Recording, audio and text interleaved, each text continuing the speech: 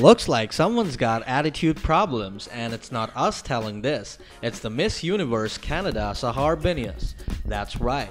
Bieber has been slammed by Biniaz who thinks that the teenage icon is a bit of a douche. Yes, you heard it right. She explained how she once tried to get a picture clicked with Bieber, but he blew her off. And the Canadian beauty was so pissed that she even added that she doesn't want a picture with that 19-year-old singer anymore. Well, she is disappointed, but why would Justin do that? What do you guys think? Drop in your comments to let us know, and don't forget to subscribe to Hollywood Backstage for all the celebrity gossip.